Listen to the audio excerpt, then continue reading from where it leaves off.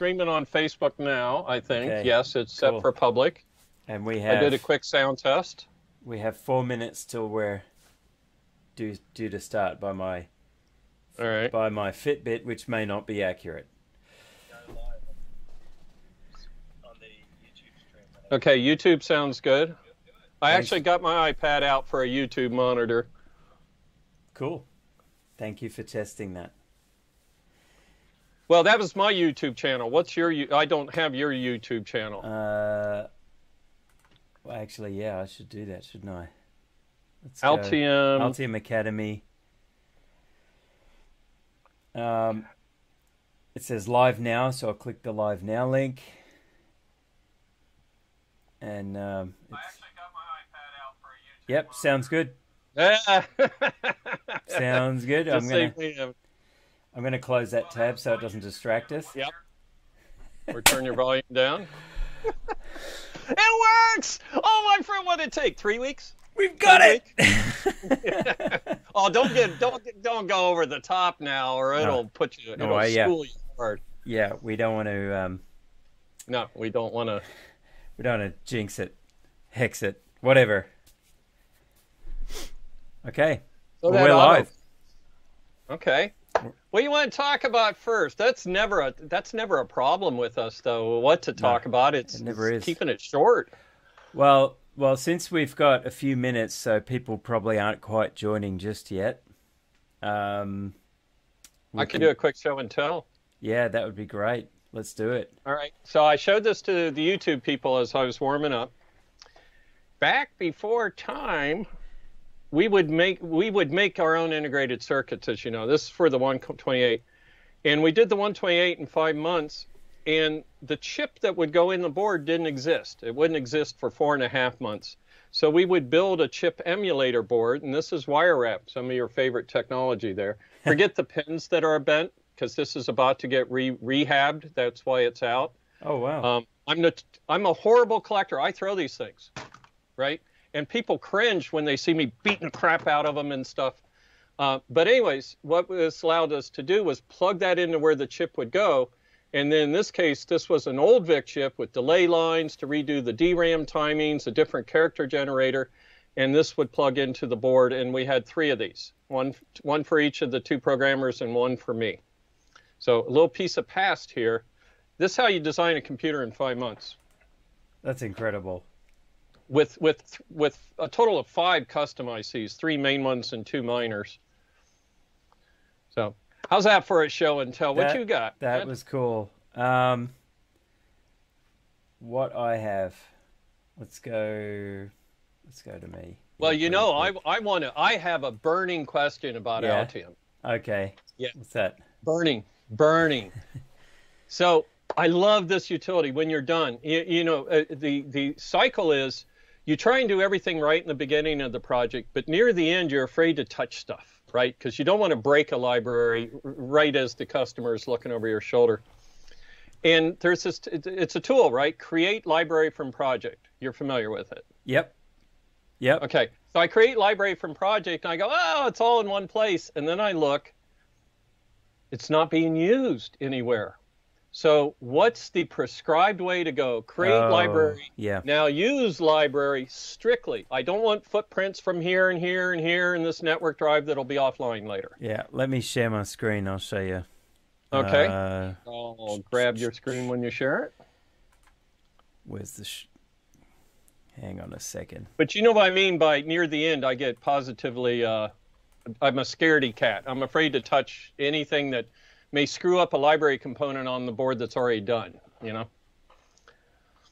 Okay, can you see my screen without the my Skype profile in front? Give me 1 second. Facebook streams. Actually, I still don't see the share screen on Skype. Did you do the Skype? I'm not used to. In Zoom, we use at Altium, and I click share screen, and it's instant. And with Skype, I have to confirm, so I keep forgetting, and that popped up on the other screen. But you'll see it now. I'm sharing my screen now, and on YouTube, if you're watching, you can see Bill down in the corner on our Skype call, and my unfinished power supply reverse engineering project, which is going to be a whole other topic for another day, but that's going to be fun. In fact, I have a friend who works with me called Chris Carlson, who is a power electronics expert, and I think we should get him looped into the show somehow someday to talk about this. But nevertheless, I digress. So there's a bunch of parts here, and all of these, as pretty much all of these parts, were found using manufacturer part search. So I'm actually using a TL494 switching controller there for, this is a switch mode power supply design, just a very common sort of design. And I found those using the components and manufacturer part search channel. But if you look at this part, if I double click, not click wants to move, I double click, it goes to properties. You can see it came from the Altium content vault, and it has this design item ID. And the problem is, well, what if I don't like the symbol? I want to modify it. Or back to your original point, add a pad. This is actually a very useful feature for people who do work as contractors, but really anyone. You may need to create a library after you've designed a complete project. You should create a library from the project that stays with the project, so that if anyone in future has to come along, let's suppose you get hit by a bus, you can hand off the project and they'll have all the symbols and footprints that were used in it, and 3D models as they're attached to the footprints. Right. So there's this feature that you mentioned, which is make schematic library. So I can make a local library from the schematic, or make integrated library that pulls the full unified component with symbols, footprints, 3D models. So I'll go ahead and do that. Do you have a preference?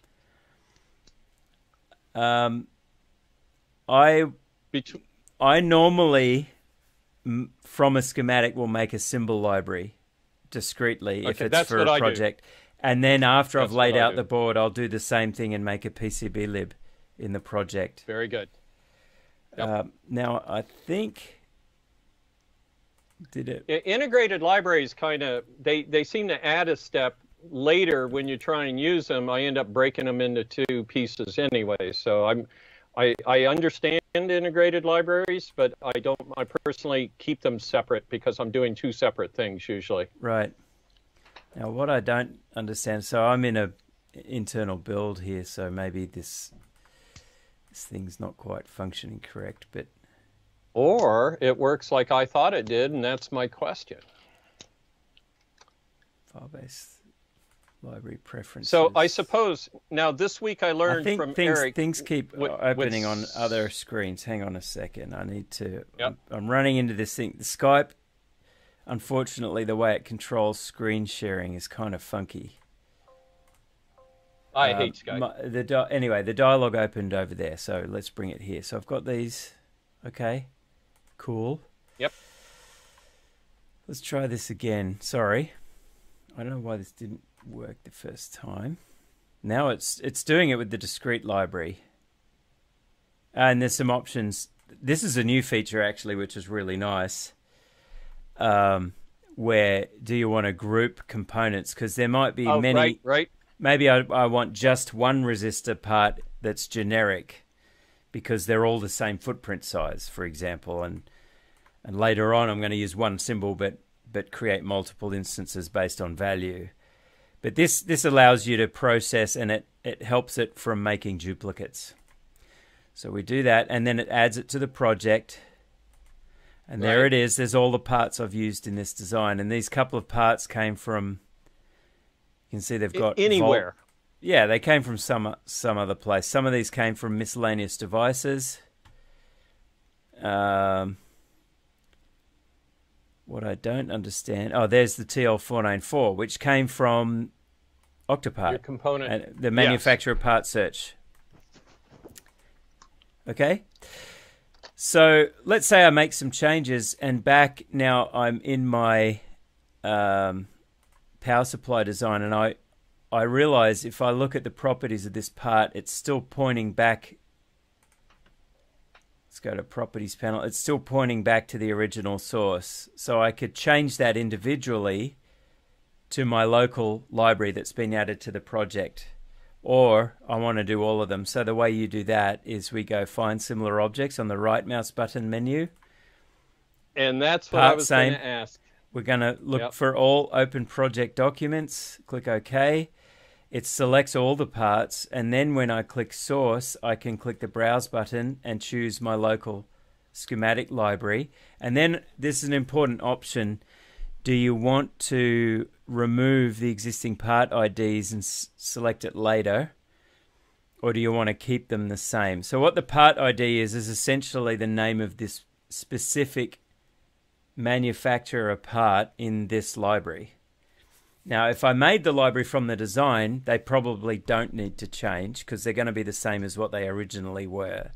But if I'm moving parts to, say, my own big central library later on, it would be better for me to do clean, right? But I'll just say do not change for now because it's easier. And what that means is now when I look at this, let's clear that highlight. If I look at this individual TL494, it's got the same design item ID that was duplicated from the vault, right? But it's now coming from, I just deselected it there. It's now coming from my local project library. So, and then that means if I do make changes in the library and change a bunch of footprints or things or modify some symbols to meet my preference, later on I can go Tools, Update from Libraries, and it will update from the local project libraries now instead of the cloud. Okay. And do you have to do this to every page? Let's say this was a 10-page schematic. Would you have to do this 10 times? No, that find similar objects, if I go to find similar objects and choose part and choose project documents down here and select, it will select every component in every schematic sheet if it's a multi-sheet design. So I don't need to worry about that. It will do them all in one hit. Of course, now there's a downside. There's pros and cons to everything. The con of doing things this way is my whole design and all the parts in it are no longer linked at all to the content in Octopart. And what I mean is I can no longer update if Altium were to provide an updated symbol or footprint with a better 3D model. Then when I do an update from libraries, it's not looking there anymore. So I lose that connection. However, I was going to say that's safer, though, if you're paranoid. That means that you won't get a change later that slipped in under the covers and you missed it. Right. And I've retained all the parameters. You see here this list of parameters in the component properties. I still have the official footprint. I still have all the manufacturer data that's added to the parameters in the database. I still have the link to the data sheet. So I don't lose any of that useful information that is needed during design and also later on in the bill of materials. So the one thing I'll add is I leave the CMP name in there, just as you did, until I herdify the component. Once I've gone in and I've blessed it, then I give it a meaningful name, and that's also my cue to myself that I've now touched it. So the CMPs are like a footprint. Yeah, herdification. That's we've come up with a new term. Well, there's Altiumized, but it doesn't quite flow as well, you know? It's herdified. I like that. It's been herded. It kind of means coagulate, you know, and don't get me going on that. So very cool. I just learned to do part replacement because I fell into the old trap where I swapped a part, and of course on the PC board it took it off the board. And so today, and this is really cool about Altium. You heard me talk about this last week. When you go there to the tech support area, a chat box starts. So here I am chatting. Eric with CH is one of the people. But they're actually answering they're not doing stupid answers, but I'm asking stupid questions. And Eric was able to tell me in real time, no, do exactly what you just said. And so I got better at doing the replace parts. Because the problem I always had is when I select a bunch of parts and then I modify something in the properties panel, it only does the last part I selected. And I'm still trying to figure out when it's like there'll be 8 blue boxes and a green one, and it only does the green box, if that makes sense. Yeah. Oh, just a real quick, I must apologize to Eric Allbach. Actually, I know Eric is actually a customer of Altium. And Altium Eric, who you were on the chat to, had 12 chats going, is a different Eric. And I wanted to let you know, Bill, because you made this praiseworthy comment that he was really juggling a lot of support questions online and doing a terrific job. I want you to know he just won a prize internally for the Altium, it's this thing we have called Altium Ambassador. Someone who really goes above and beyond, and they get like an actual prize given to them by HR that's pretty decent, and a lot of recognition in the company. So I thought you might be really thrilled to know that. That's cool. Here and yeah, and your words, of course, I got a prize from when I was at your Altium Live event that I still use. It's an Alexa, which I never would have bought because of my paranoia. And we sat in the hotel room that night, plugged in Alexa, and listened to classic rock on the porch, watching the waves come in. It was just a wonderful night. Nice. And so I still have my prize that Judy gave me. So thank you, Judy. Yeah. So we started out with your show and tell, which is cool. I've got a little show and tell as well. Show me what you got, man. And this is exciting for me. I've kind of wanted one of these for years and put off getting it, because I haven't been able to justify it. But I just found there's a lot available, really. You were talking about building a lab using eBay. Well, I'm working on it. So, it's bloody heavy. This is... Let's see, can you see that all right? Is that a Listen? Is that a Listen? L-I-S-N? Or it's a HiPot tester. Oh, you're a maniac. This is a Oh, you're going to be ruining stuff. The refrigerator's going to break. The TV. Does your wife know you have that? No. Oh, man. Don't tell her. I've wanted one of these for years. When some of the worst practical jokes in the world were done with HiPot testers. Yeah. So this one, fortunately, I found at least they provide quick start guides. Rodell is they're still making these, and they provide quick start guides as a download from their website.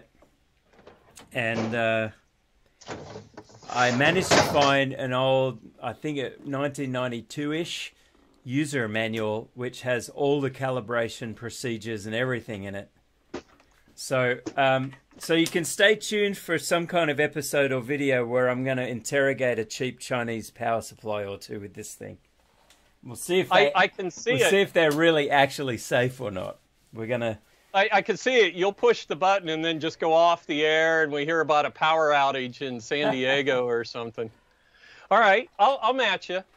This was in deplorable condition, and I had to buy a new case for it, which cost me $200. But I rebuilt an LISN, and this is off eBay. This only cost $200, and it's for doing conducted emissions tests. Oh, that's cool. Right. And so this could test the same power supply you're talking about. Maybe we should do something like that, right? Yeah. Because what this does is it's a big-ass inductor that isolates the power supply from the wall. And so any noise I observe is strictly from the power supply. That's the easiest way to describe it. So it keeps. I love this thing. I haven't used it yet, but...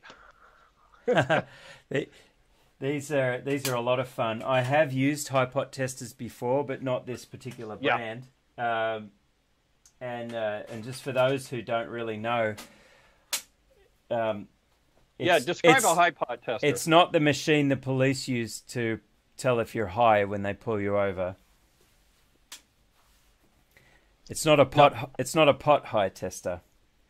HiPot's short for high potential, and basically the idea is, if you're designing an offline power supply or any kind of product that connects to household mains or building electricity, it must be safety isolated from end users or have suitable insulation and protection or earthing.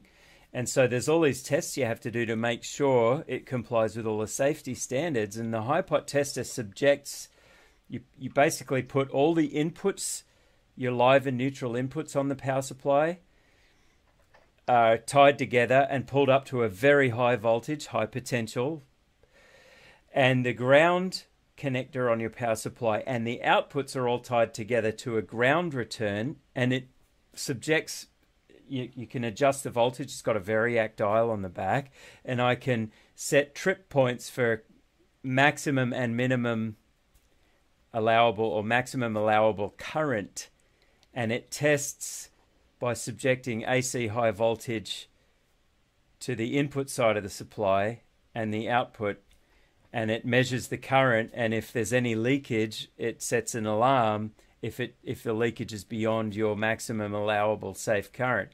And you know, all it takes is 10 milliamps to cause a human to go into cardiac arrest. So a lot of devices have their safety earthing and insulation standards have to, it depends which country you're in and what standards you have to meet, but yeah, I have a IEC 801 standard.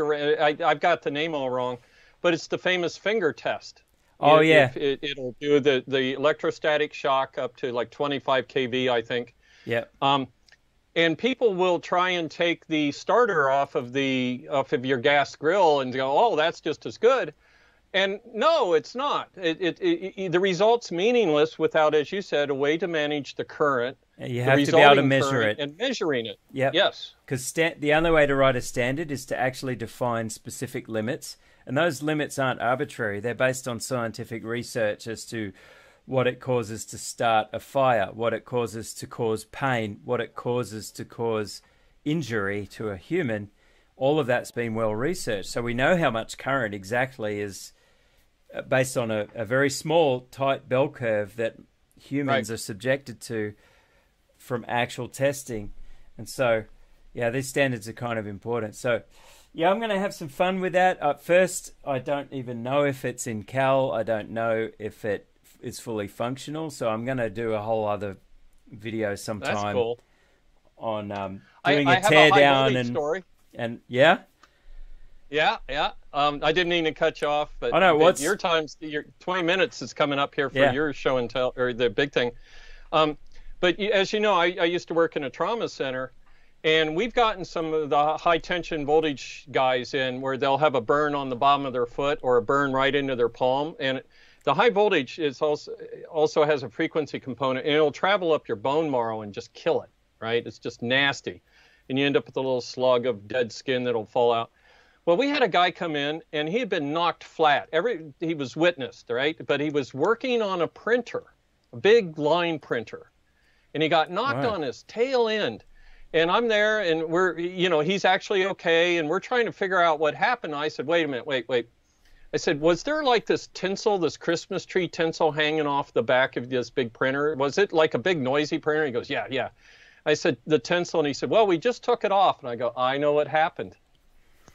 Static electricity knocked him on his tail. They had taken the tinsel off, which is there to discharge the paper as it rubs on its way through. Oh, my gosh. He gets behind there, touches it, the accumulated charge of, 100 sheets of paper, and just knocked him on his tail. And so it's the biggest case of static. And we're expecting high voltage with the way it was tapped out. We're expecting alignment, after he's been hanging on the line or something. So static. Sorry for the story, but that's a good one. Yeah, I mean, it can actually give you a big jolt. Yeah. I have another story. Yeah. Okay, I'm sorry, but you've heard of the Macintosh, right? The computer or the Apple? The computer Macintosh, not the Apple. Well, it's an Apple. So I met the mechanical designer of the Macintosh case, right? Like the Mac Classic, the original one? Yes. Yeah, we call those door stops. We call those door stops in Australia. Yeah. Sorry. Well, if you work for Apple, I'm just telling a joke. I'm not trying to be offensive. Yeah, I wish I could remember his name right now. But we ended up looking it over, and we're saying the same things. We're talking, the Pantone color, the finger test, this is a blind insert, you need a tool. And we're both leaning over the Macintosh like two kids going over it. And we had the same goal. This guy was dead serious because, in a Macintosh is a high voltage picture tube. I mean, It might only be 12,000 volts. But they'll give you quite the jolt. Oh, it'll knock you on your tailbone. They will. And he didn't want somebody to unwrap a paper clip, stick it in there, and hit the P2 button and get knocked.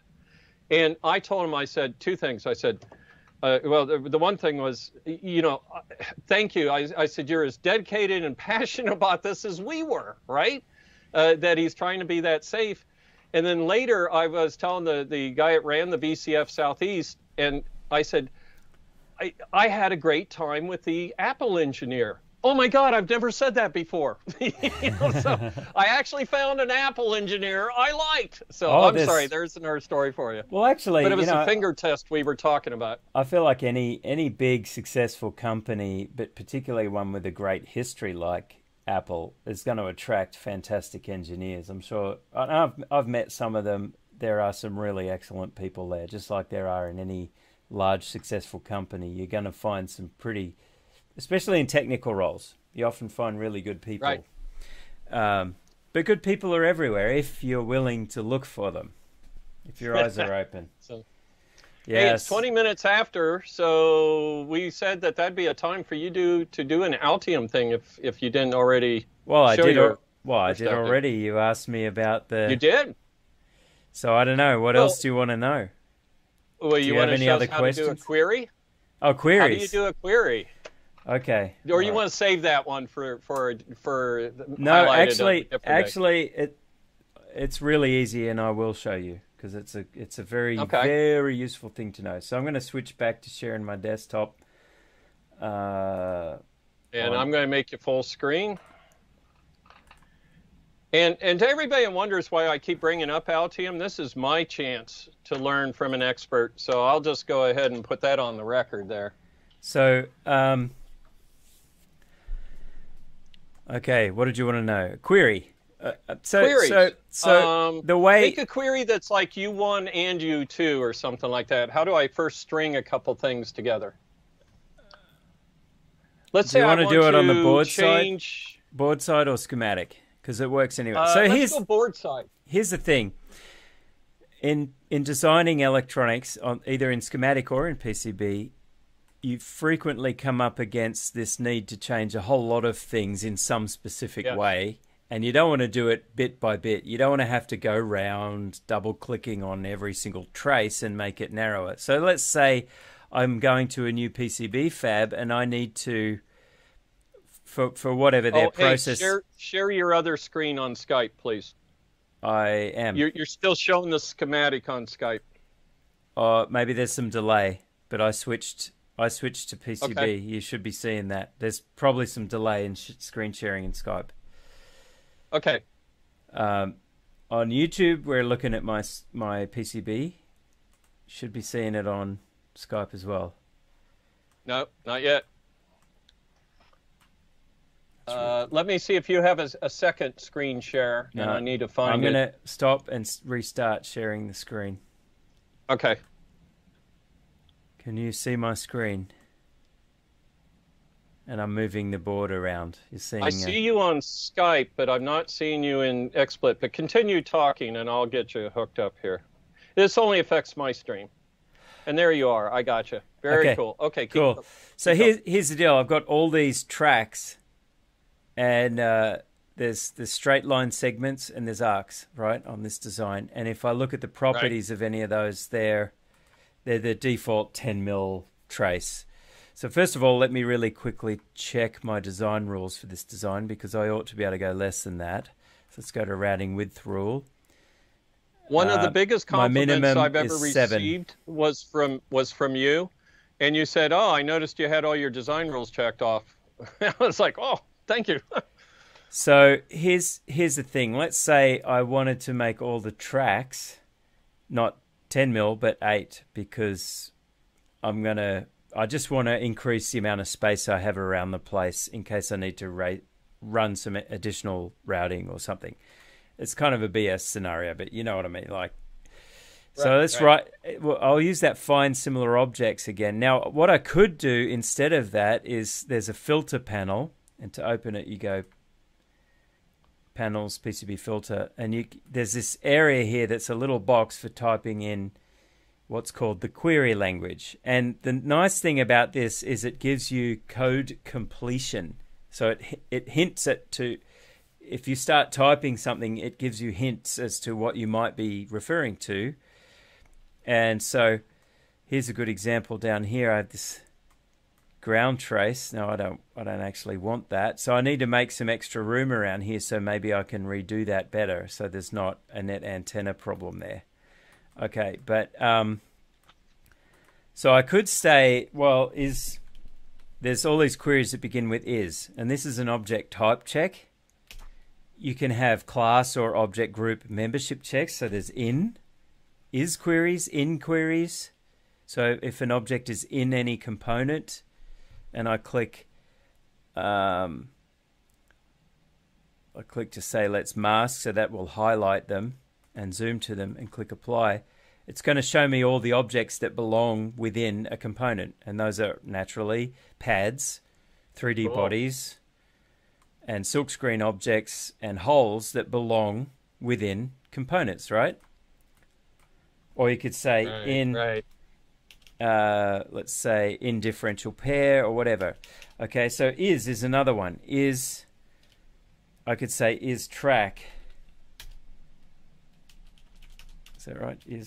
So it gives me this code completion kind of thing, right? So it gives you hints, and there's all the normal Boolean operators like or, and, not. And so if you want to say if it's in a track, it's giving me all that. But of course it didn't pick up all the curvy bits. Why? Because those in Altium, those are arcs. Altium's object hierarchy, those are arcs. So I could say is track or is arc. Now they're not selected. It's just highlighting them for me with the filter engine. Right. So what I actually want to do is check select, and I could do it that way. And so you can use this as a tool if you want to become a ninja. You use this tool to create queries because it helps you. And of course, there's a query. There's a query helper as well, and it lets you test your syntax to make sure if you start doing much more complex ones, you can see all the different operators are available for equality tests, greater than, less than tests. Anything that results in a true or false can be used. And so, and it gives you all the library of functions that are available in, and it's context sensitive. So if I'm in a library, it'll give me a subset of this. If I'm in a schematic, it'll give me all schematic objects and so on. Now, if let's clear that, and you'll notice that I selected all the tracks, or I highlighted all the tracks and arcs there. But I don't want to. What I want to do is take all the signals and make them 7mm traces. But I don't want to do it. I don't want to do it for the power and ground. And so what I'm going to do is show you now the other way. Other than using the filter panel and manually typing in a query, you can, let's zoom in, so I'm right-clicking on something here. I can go find similar objects, right? And that opened on my other screen, so I'll bring that over. And it says object kind track, because that's the object I right-clicked over. Now, I want to do more than just tracks. Let's say, I want to do, I don't need to do tracks. I want to do anything. But let's say it's on the top layer. And here's the interesting thing. I could go by net, but I don't want just that net, right? Or maybe I do just want that one net. But I can type in this field, right? So I could either click the drop down and pick any of those nets on the design, or I could do star to mean any, so wildcards work, or I could type in, I don't know, some other query subset that is like a textual filter. So I could do P star. So let's say I want all the peripheral nets. So anything beginning with P but ending in whatever is going to be highlighted. And then I can check this box, create expression. So not only will this select and highlight all those objects I'm talking about, it will also create an expression and put it in this box over here. So let's do that. Click OK. It runs the query, does the selection, right? Wow. And it gives me the query over here so I can reuse it. And there's one thing even better than that. I can now say, well, I want to apply a new design rule to all of those. Wow. Right. So now I'm going to say create rule and say, well, I'm going to make a new width constraint just for all those peripheral IOs. And that is going to give me a preferred width of actually 7 mils and a max width of 10.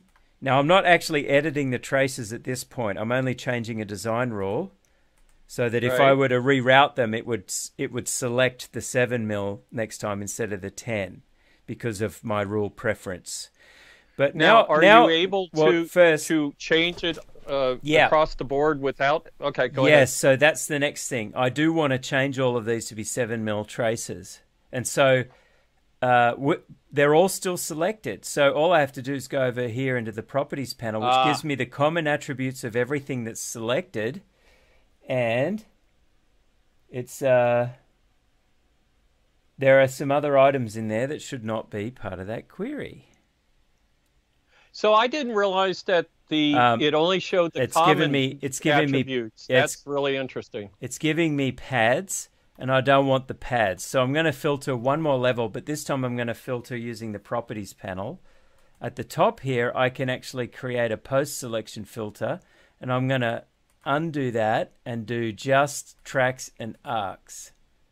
And now it's showing me the common attributes of all the selected tracks and arcs. Okay. So I can actually go in here and delete that 10 and make it 7, and boom.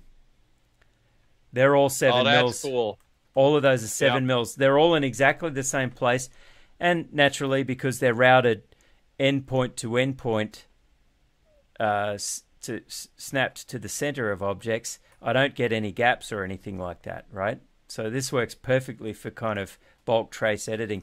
But you can apply that process to any kind of class of object in Altium Designer's UI. It's extremely powerful. Extremely powerful. Yeah. You select, and of course there's even easier ways of doing it now. I could use the selection filter. Of course, what I just did, I could say, let's just give me tracks and arcs as a pre-selection filter. And I could go like this.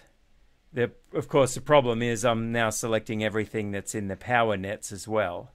And I don't want to change those. So I'd still have to do some manipulation of my selection. And so the query language is still an extremely useful thing.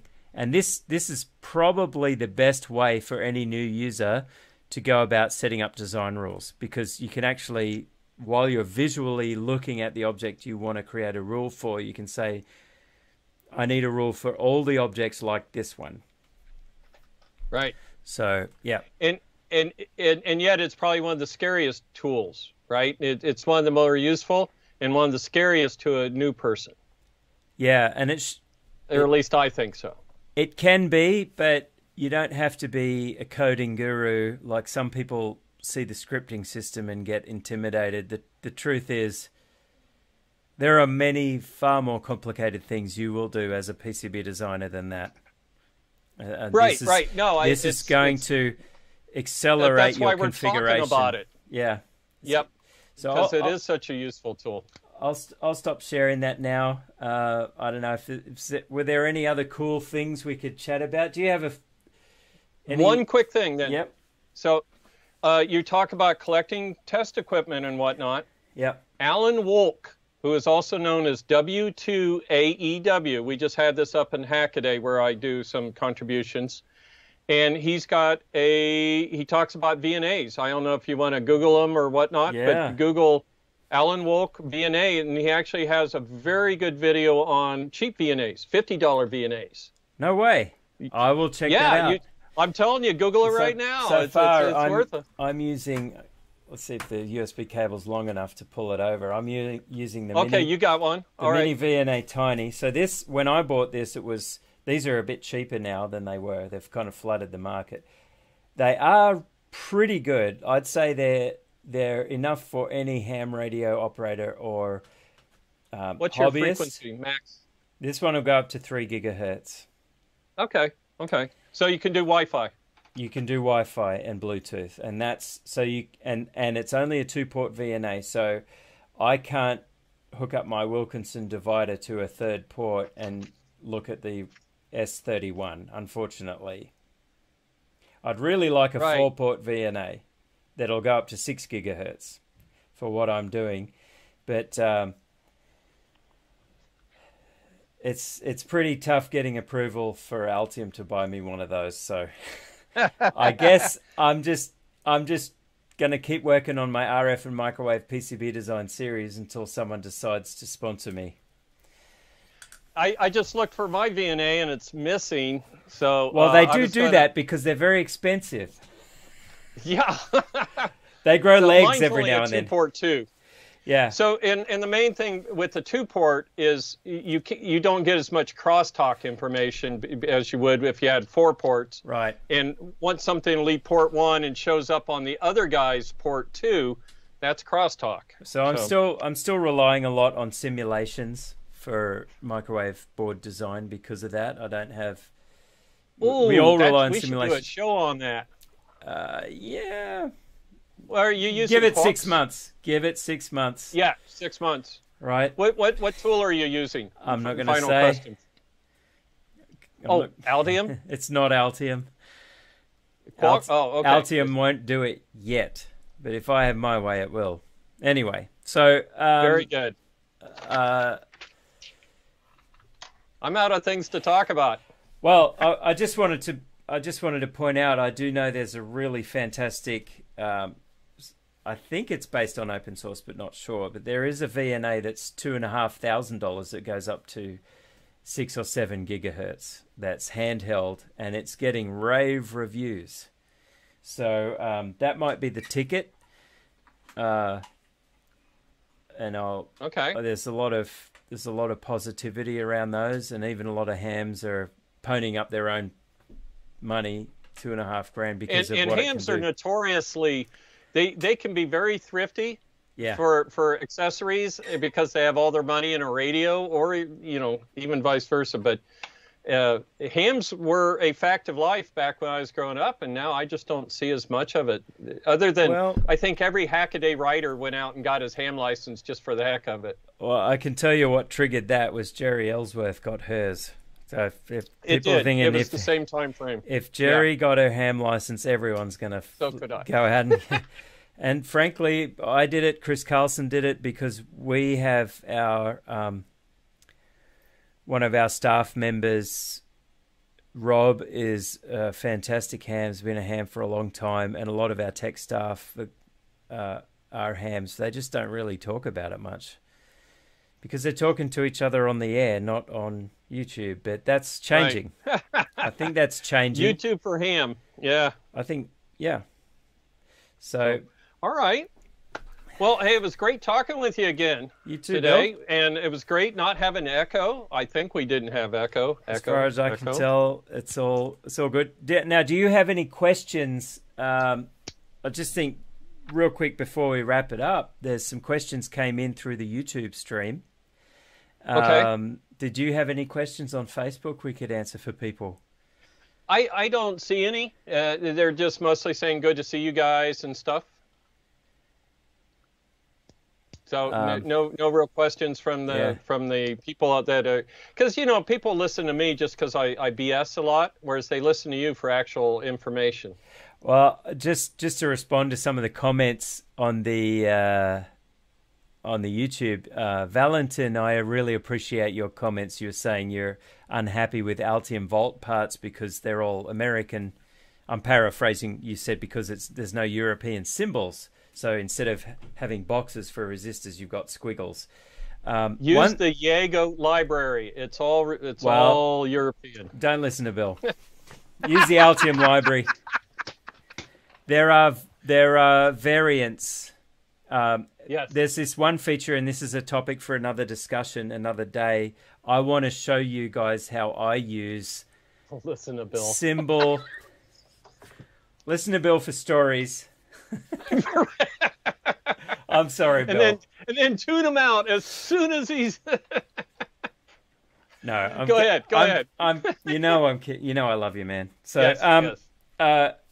But seriously, there's this feature in Symbols called alternatives, and they're very powerful. And I'd say 95% of Altium users have no idea this feature exists. So I want to make sure you know about it because it's extremely useful for this exact kind of thing. You can switch all your resistors to boxes.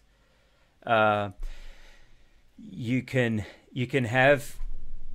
build your own library with a symbol that has many different variations, but it's still all the same part and one symbol, but you can choose which variation based on what it is you need it to be displayed and printed like. So